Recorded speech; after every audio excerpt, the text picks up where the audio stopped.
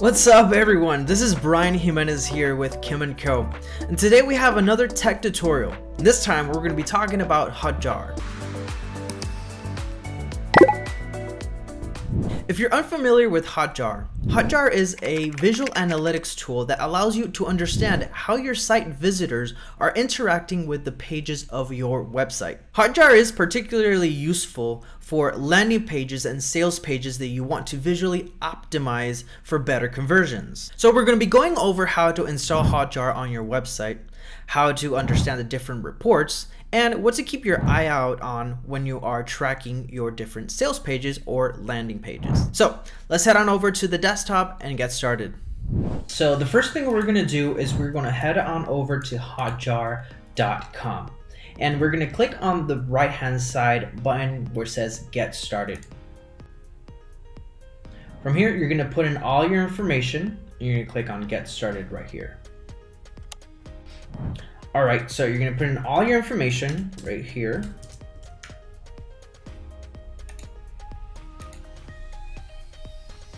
My role right now is going to be, let's see, engineer.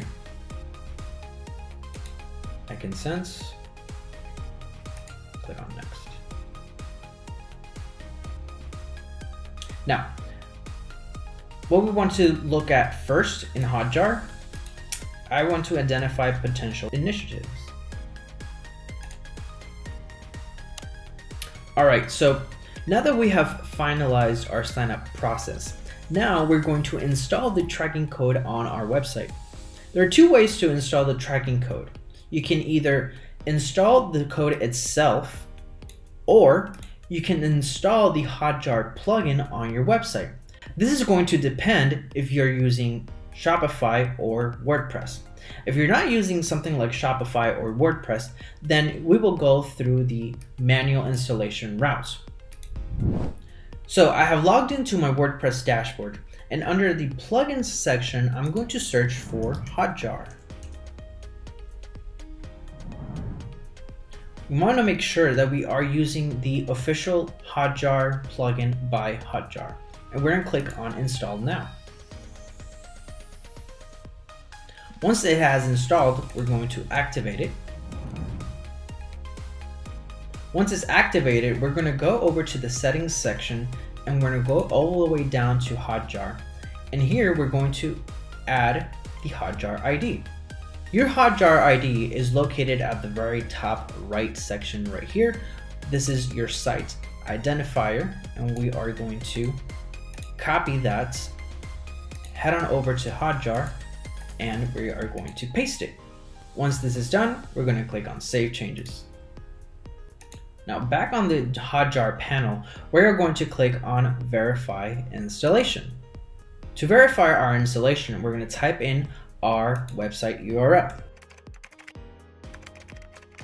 And we're going to click on Verify Installation.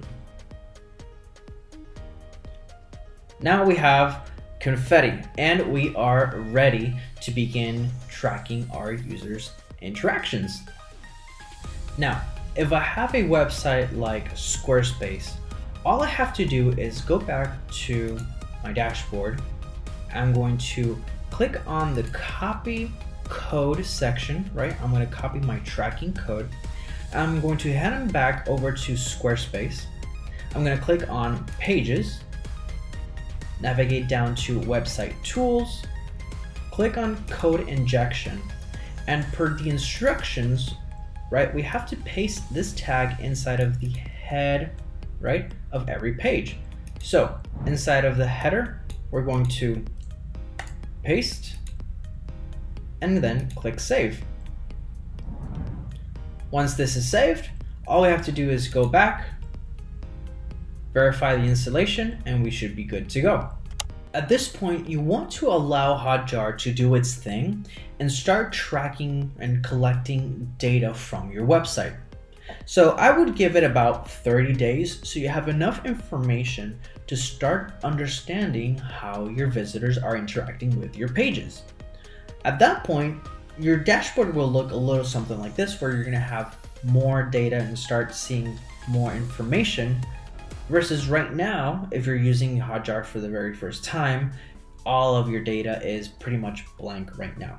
So I want to head over to the heat maps because that's going to be the very first place that you want to start tracking or start looking at.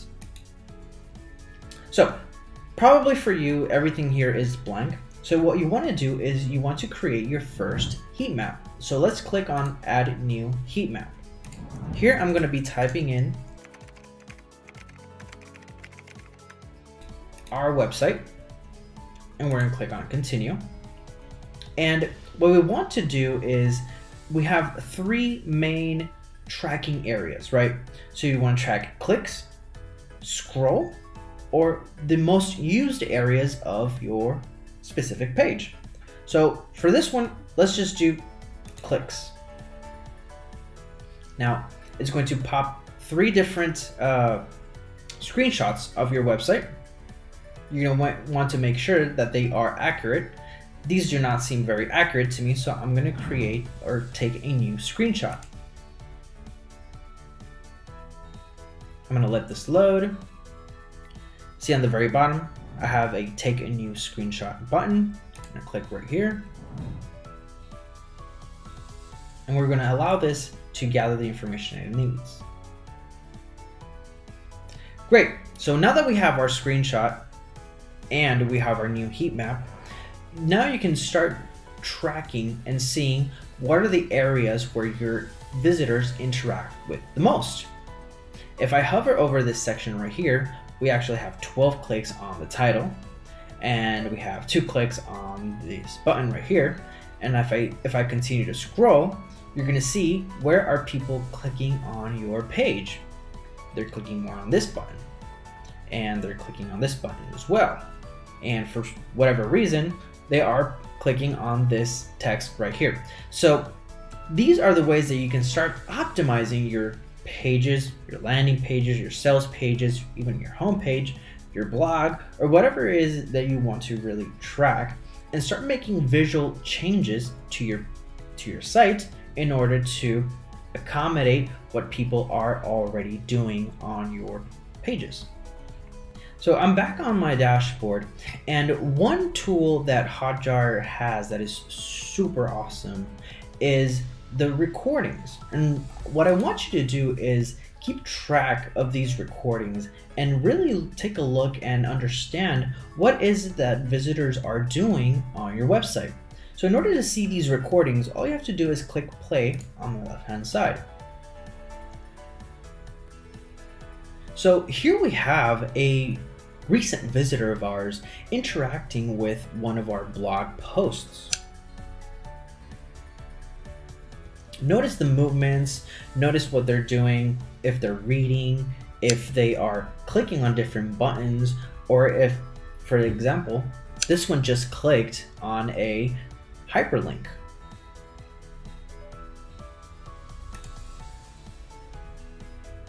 So these are one of the many ways that you can start understanding how your visitors are interacting with the different pages of your website.